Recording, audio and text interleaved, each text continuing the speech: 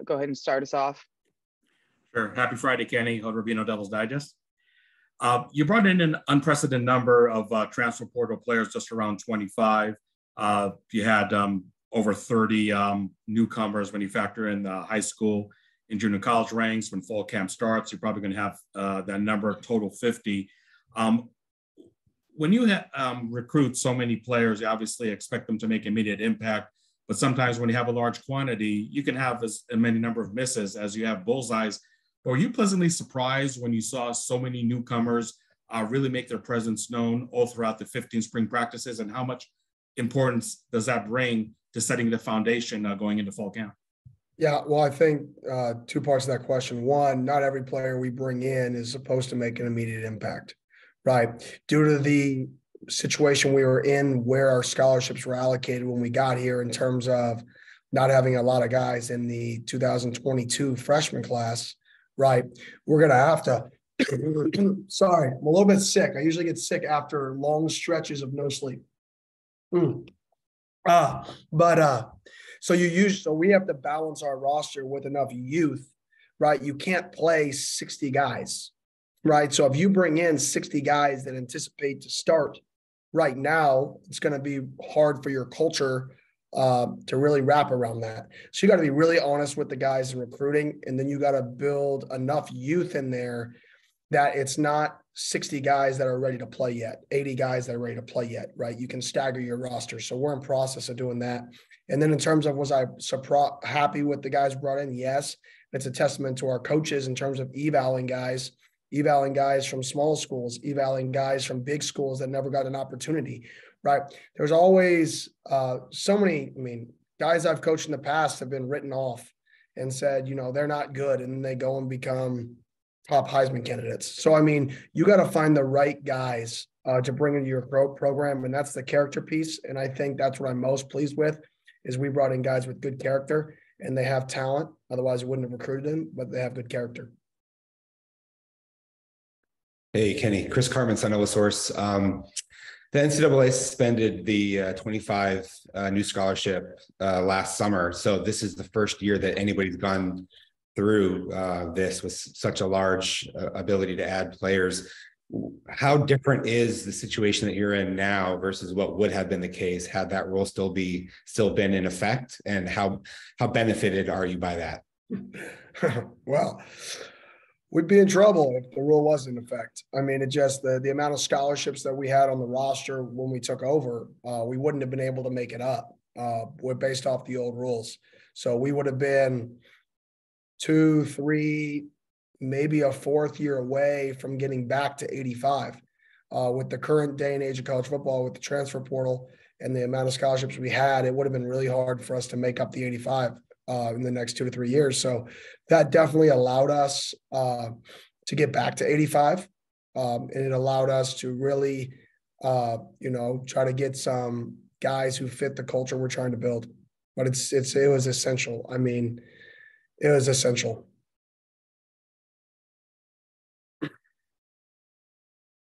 Hi, Kenny. Michelle Gardner, Arizona Republic. Wanted to ask you about positions of need. And it appears that offensive line, you said before, is one position. You're still looking for guys. Can you kind of talk about the situations with Walden and Frost as far as what their injuries were? And do you expect to be up to that complement of linemen that you need by the fall? I can. One sec. Sorry. Okay. So Frost came in. He hurt his ACL last year in Nevada. So he could have practiced this spring. Towards the end, we just held him out. But he is 100% healthy now. Like I said, if we were in season, he would have pushed it to play because he was cleared to play. We just figured with his experience, there wasn't a point to push him back from that. And Bram just had something minor, so he will be back. Like I said, the only guy who's got an injury, we already discussed him in terms of that will be out for a while. So other than that, we got through spring with a physical spring, fairly healthy, which is, we padded practice 12 days. There were no shorts. It was either the maximum amount of padded practice we were allowed to pad. We were padded, full pads. which, that's not something that we're going to hopefully do moving forward, but it's something that we needed to do in year one to build the culture.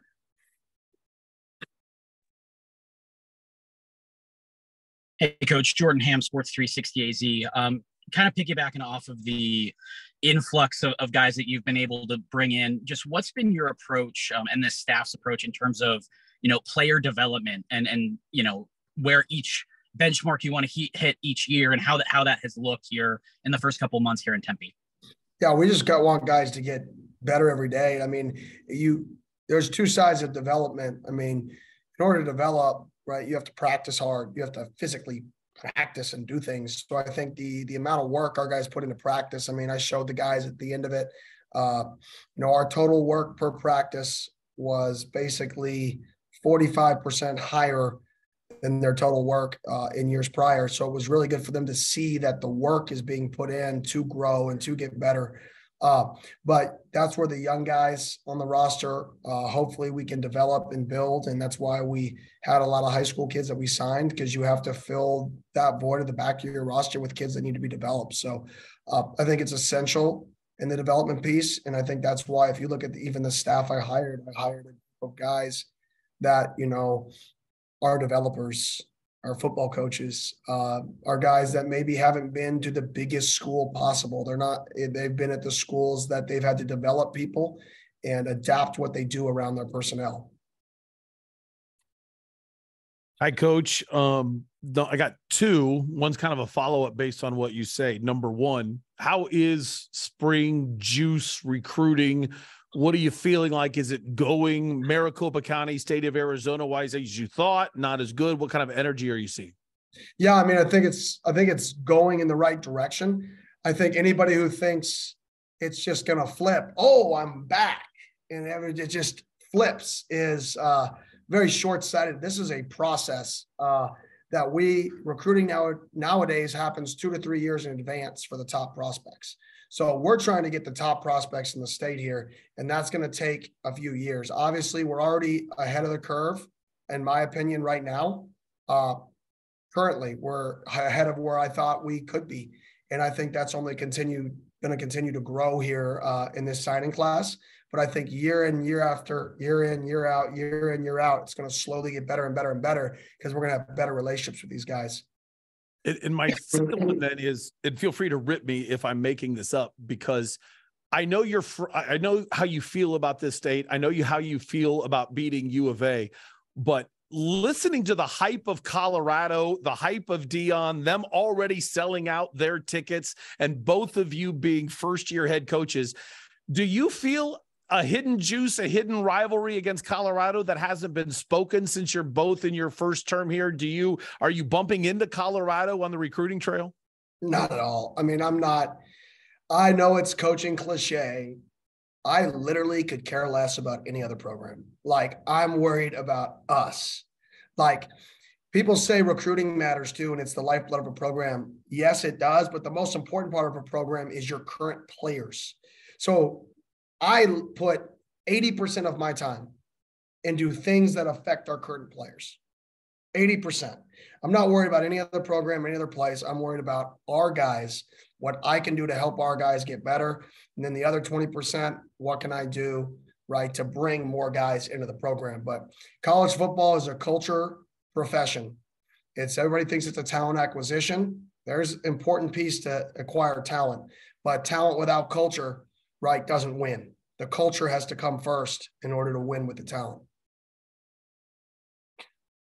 Hey, Coach, Cole Topham, Devil's Digest. We've seen Coach Mons, tweet at basically every single high school that he's been to this week. How important is it for coaches to be visible from a social media perspective when out recruiting, as opposed to kind of just keeping a low profile on the road, taking the visits? I mean, I'm going to be honest, you could argue both sides, because for every school you tweet out, there's another school saying, why didn't you see us yet? Right. So it's everything you do on social has two sides to the coin. I love the fact that he's out there tweeting it out locally, because I think we're going to hit most of the schools in this state locally. So we'll be able to combat that. But when we're out on the road nationally, we may hop into a California hop into a Texas, hop into an Alabama and go see, 3 schools. Well, you don't necessarily want to advertise you only went to those 3 schools, because there's going to be 4 other schools right next to them that were like, why didn't you come see me? So I think there is a strategic balance to that. And that strategic balance is in state and in your extremely primary recruiting areas where you're going to hit all of those schools.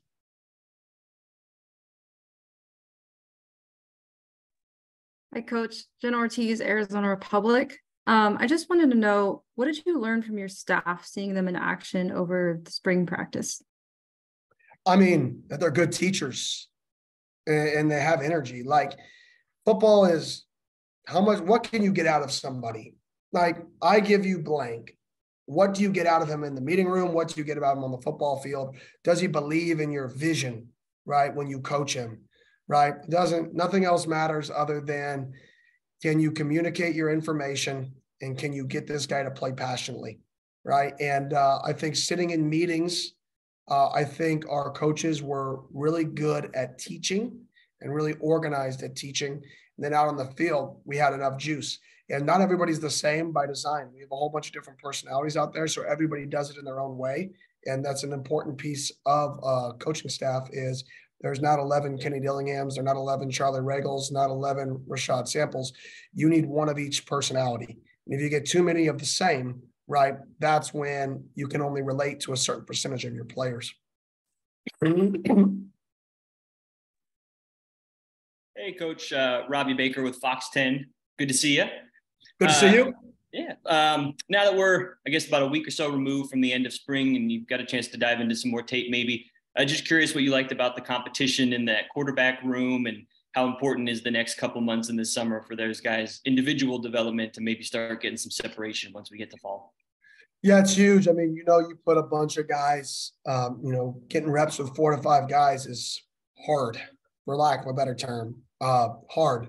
But we told everybody that we brought in, we were going to give them an opportunity. And I'm a man of my word. So we did. Was that, ideal? No. But I think it was necessary. So, but now moving forward, I mean, we've talked to the guys about, what guys we see in this quarterback battle. We've talked what guys we see as guys who could potentially steal it away if they continue to progress. So our rep count in fall camp will be drastically different. We'll go in with 2 quarterbacks battling and another guy progressing, and 1 to 2 guys kind of progressing behind them to see if they can surpass them.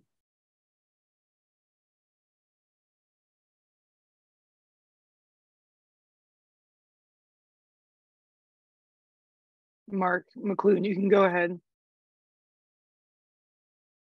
Hey, good morning, Coach. Good to see you. Good to see you. Sorry, it's early.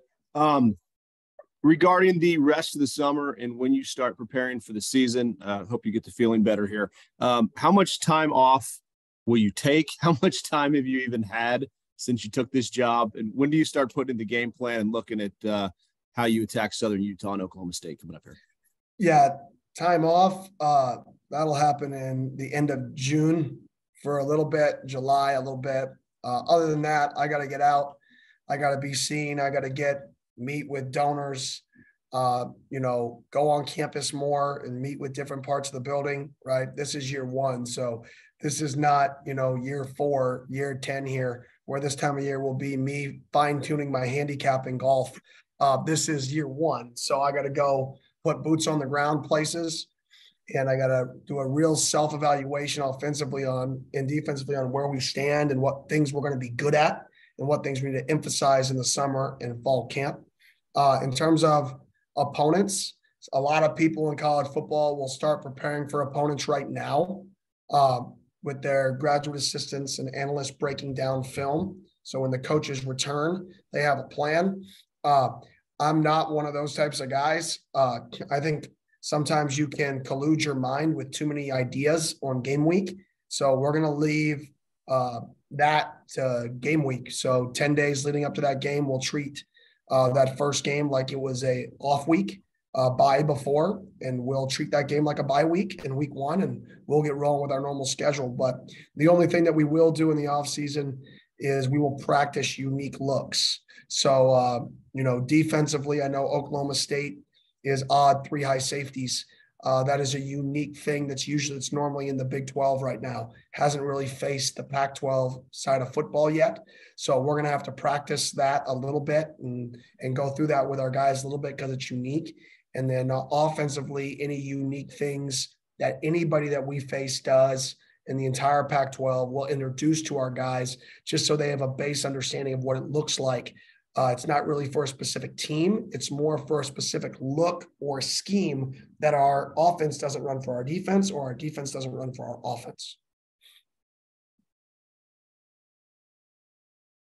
Hey, Coach, Alex Sutton, Cronkite Sports. Did you have any, or going into your spring game, did you have any unforeseen challenges that came up or even any fun surprises, just anything that you weren't expecting? No, to be honest. Not really. I think everybody in the organization did a really nice job organizing it pretty much to a T. I mean, even with, patch run and where do you park, and we knew where to park and we knew where to walk, and people were there at every step of the way. I mean, our guys had all that communication. So, I mean, I think for the most part, it was fan experiences. The fans were on the field ready to roll. All the details were hammered out for 2 straight months. So I was actually pretty pleased. Hey, Kenny, Brad Denny, 3TV, CBS 5. Obviously, roster management these days is always a bit of a challenge. Would you and a staff kind of identify that a player might not necessarily be a great fit with the program? What's that process like? And just, communicating that to a player and then helping them find another spot that is a good fit. And then kind of separate from that, notice Chad Johnson Jr. is no longer on the roster. Are you able to comment on his status? Yeah, so I think there's 2 sides to that question. One side is fit in terms of not buying into the culture and not doing the things that we ask them to do in terms of accountability. And that's one side of fit. And the other side of fit is really, it's not fit. It's just, we want to be honest with guys. If most kids in college football want to play college football, and after spring, sitting down and telling guys, listen, you're the 9th wideout. Listen, you're the 8th DB. Listen, you're the 3 or 4 defensive tackle. And that's where you stand right now. If you want to stay here, great. We love your energy. We love your passion. You're going to be a part of this. But if you want to play football, right, you're down the depth chart. And I firmly believe in being honest with kids. It's not a fun conversation, but it's necessary because most people want to keep kids on their roster to maintain the depth, right? Because you want to have the depth. But I just think that's not fair to kids that want the opportunity to play. And most coaches don't have those honest conversations with kids to say, listen, you're probably limited. You're going to have to come a long, long way to get on the field this year. And if those kids are juniors and seniors, it's not fair to hide that from them. And then they got to make a decision. Do I want to be here, be a part of it, be on special teams, work my butt off? Or do I want to go in the portal and see if I can get somewhere that I can play? So I think it's 2 sides of it. There are going to be some guys. I mean, I started coaching at 17, which is very young, but, Coach Samples was a 4 or 5-star recruit, and he hung up his career his sophomore, junior year and started coaching. And look at him. So there are guys that I ask, like, what do you want to do out of this? Like, what is your end game? And some of those guys say, I want to be a coach, or I want to be a scout, or I want to get involved in football. And it's maybe like, hey, like, let's start that part of your career to help you be successful in life and keep you on scholarship. So, I mean, there will be some guys in our team that stay on scholarship, like get their degree, but also are being put in position to be successful in life because we're progressing them to the next step of their career, right? 2 to 3 years ahead of most people their age. So I think 2 sides of that question, but I think it all comes down to honesty. We're not going to lie to a kid, even if we need them. If we need our 3rd defensive tackle and he comes in and says, are you going to guarantee me I'm going to start? I'm going to say no. And if that kid transfers, he transfers, because once again, this is a culture business. We're going to build this thing the right way. And if we have to take our lumps at times, we're going to take our lumps, but we're going to do it through being honest and genuine with our players. Coach Michael Caratanito, Sideline Sports. Great to see you.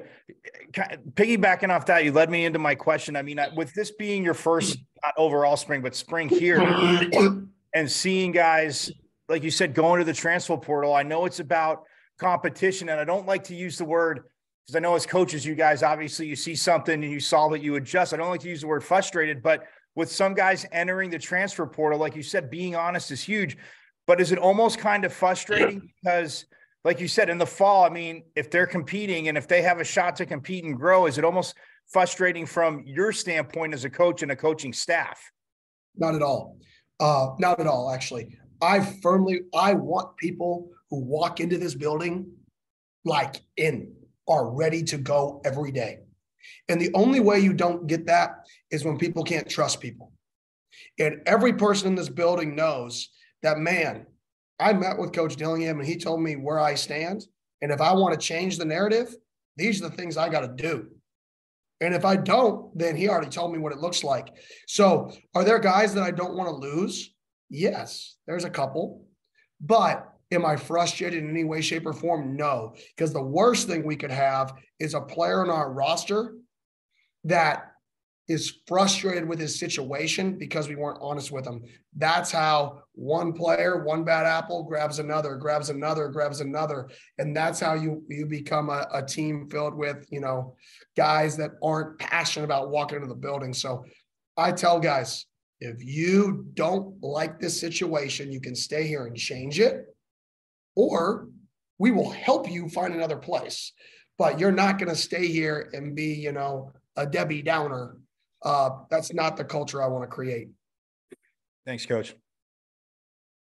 Hey, Coach. Jake Seymour, Cronkite Sports. Yesterday, there was a tweet that came out that the program went out to Topgolf for a program event.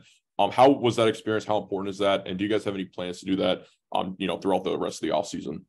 Yeah, we'll do some fun things. I mean, we may go out, potentially try to get out to a lake or do something like that as a team or as position groups. And like I said, I think, just building the relationships off the field with the guys. And I love to do things that compete. So Topgolf's competition. I mean, I went and competed in Topgolf. I won, and I'm not a good golfer. Then I went and competed in the pool table, and I won, and I'm not good at pool. Then I went and played shuffleboard, and I won. So, I mean, it's just getting out there with the guys and competing. Everything matters. Yes, it's fun, but winning is fun. It's not fun to lose. So you have to build it, and everything we do is about teaching guys, it doesn't matter what you do, you should have a sense of passion and energy and just wanting to win behind it. It shouldn't be, oh, I'm bad at this, so I'm not going to try. No, I'm bad at this. This is frustrating. I'm going to figure it out, right? So those events are really fun. They're really good, but they're my way to compete with the players, because I tell them if it takes athleticism, I got no chance. But if it doesn't take athleticism, bring it on. So that's kind of our rule with how I compete with them.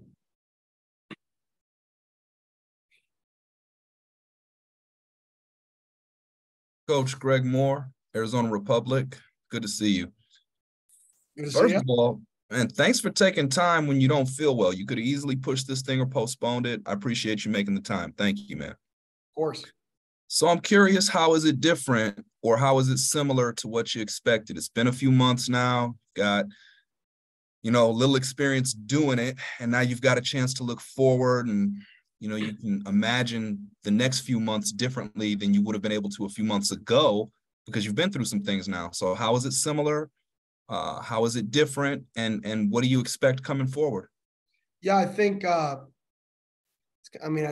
it's kind of what I expected, to be honest. Probably a little more administration stuff than I expected, but everybody tells you that that's what you become. So I was prepared for it, but until you're in it, it's not real. It's one of those things, until you do it, you don't know how much it is. So that's been a little bit of a shock. But in terms of the football piece, in terms of the organizing practices and the recruiting and all that, it's exactly what I expected.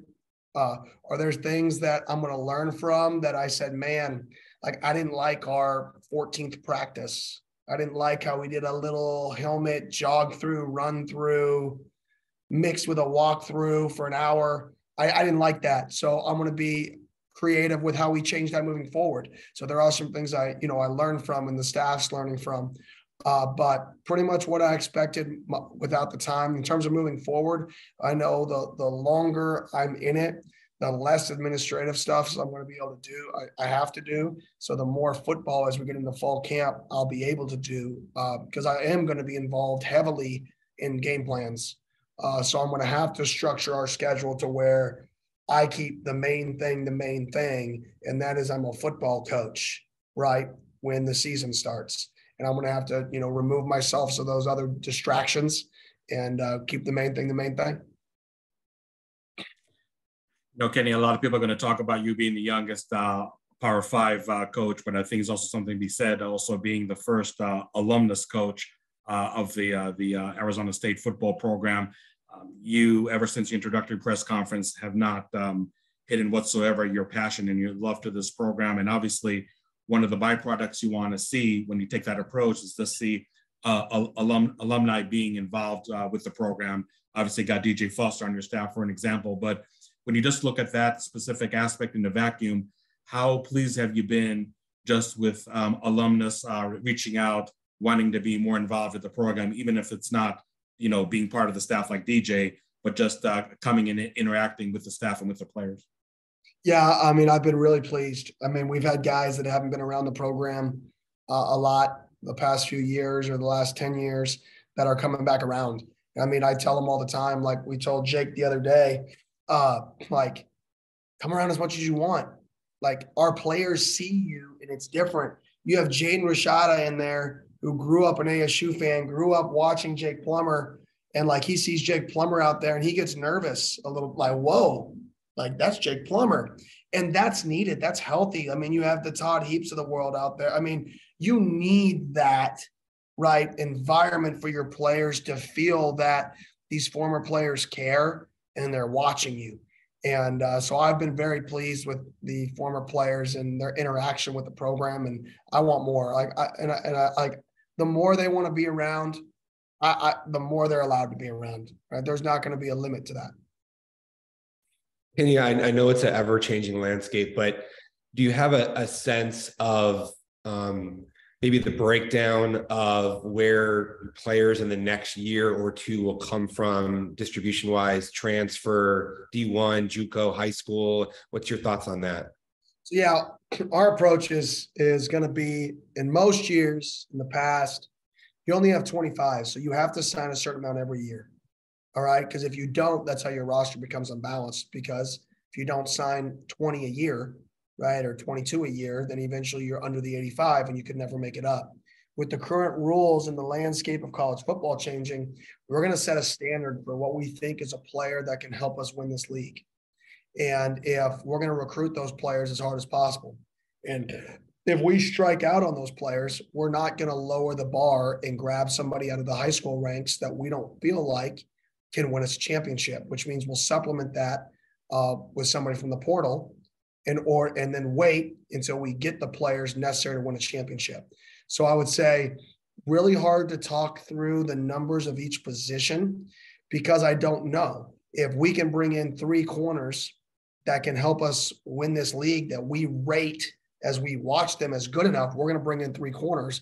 If we try to bring in 3 tight ends and we go 0 for 6 on the 6 tight ends we feel can help us win this league, we're not going to go down the board to reach for a kid, because that's how you get a roster that you had to build in the past. But with the current rules, you don't have to build the roster like that anymore. I'd rather wait, hold the spot, and then get somebody out of the portal. And then in 3 years from now, 4 years from now, we would have recruited at each position the top players. So when those players re-enter the portal, we would have been the school that kept recruiting them even after they were gone. So I want to sign high school kids. That's the goal. That's the vision to build them, but we're not going to reach anymore. I don't think that's necessary. And just to follow up on that, is it, if I understand correctly, sometimes you may be recruiting local kids, not necessarily to take them in?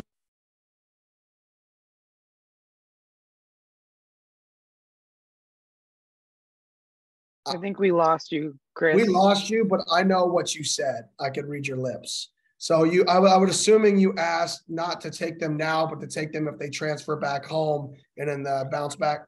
Yeah, sorry about that. Yeah, just you're fine. We're on the same page. Yeah, 100%. We're definitely looking to build the relationships with guys that we think are good enough to help us win this league. And I think that's the key, is it's not which kids can we get. That's not the model anymore. The model was which kids are recruitable, right?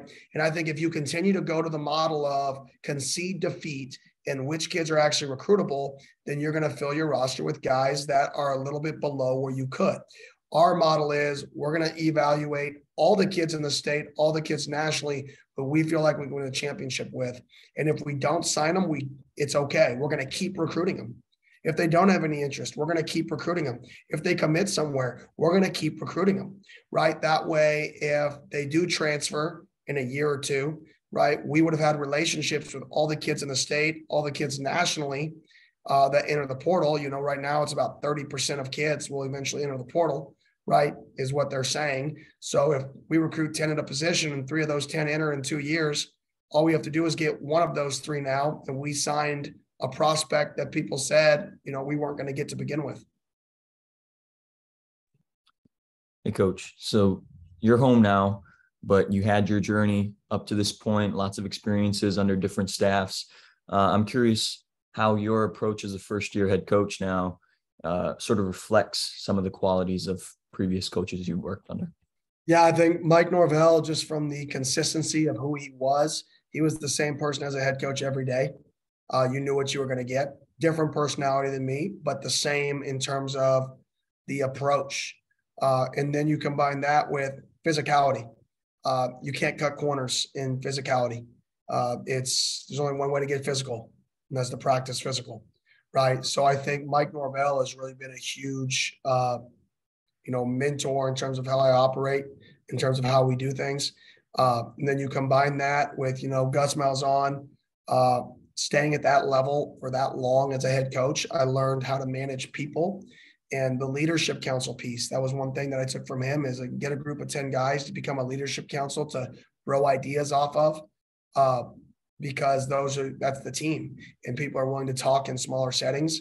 And combine that with Dan Lanning, who I got to learn, the defensive head coach side, which helps me become balanced, which is how defenses install things and how they need practice run in order to get better. So I think those 3 things, or those 3 guys, all gave me different experiences in terms of, how I want to run it. And then you got to combine that with my own personality, because kids see fake. So if I try to come out here and be somebody I'm not, they're going to see right through it. So you combine all those experiences with who I am as a person and combine it.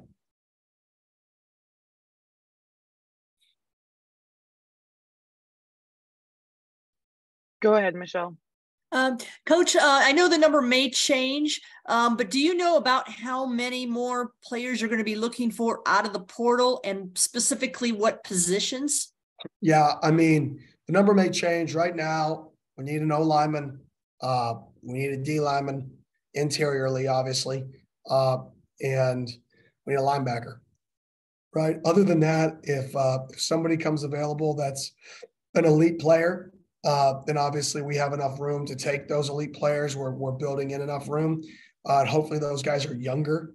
I would like to add, if we add people other than those 3 that I just mentioned, I'd like them to be younger guys that maybe are, we can develop, or maybe have, 3 to 4 years left, just because we need to fill in the back of our roster more. Like I said, based off the 22 class and the lack of additions, we need to fill that void. So I would say those 3, and then maybe 1 or 2 wild cards for a young pup. Thank you. Hey, Coach, I just wanted to ask where you see the offensive line at this point in time. And I mean, you mentioned that you're going after one in the transfer portal, but do you think that is a primary area of focus to improve before fall camp? Yeah, I mean, I think depth is definitely a primary area of focus at that position. If you don't go into the season with 8 to 9 guys that you feel like are starting caliber players, you're just asking to play in a game and just be in trouble. So I think what our focus is, can we bring in the best player possible? Who's the best O lineman that we can bring in to help us? And that's really the challenge. But our guys know that we need more guys at that spot especially with the, a few guys moving on in order to go play and try to be a starter somewhere else. After those honest conversations, that they know that we need a few guys to bolster that room. Coach Greg Moore again. Curious about the fan energy and how has Phoenix treated you since you've been home? Oh, Phoenix has been great. I mean, this is home. I run into people all the time. People I know, people who know my mother-in-law, people who know my dad, people who know my brother, people who know my sister, people whose kids I coached at youth dodgeball leagues. I was at a restaurant yesterday and I coached their nephew at Cocoa Paw Middle School, a dodgeball team when I was 19. So it's just one of those deals. The city's been great. It's unbelievable. I know our ticket sales have been out the roof right now. Unbelievably out the roof, breaking records in recent history. So I'm just excited for the support that we're getting right now, and it fires me up. Okay, I think that's all the questions. If everyone's good, it kind of wraps up Coach's time. Thank you everyone for joining, and we'll send this video out if anyone needs it. But thank you, Coach, and thanks everyone. Thanks, Have a good Coach. rest of your day. Appreciate it. Thank you. Appreciate y'all. Go Devils.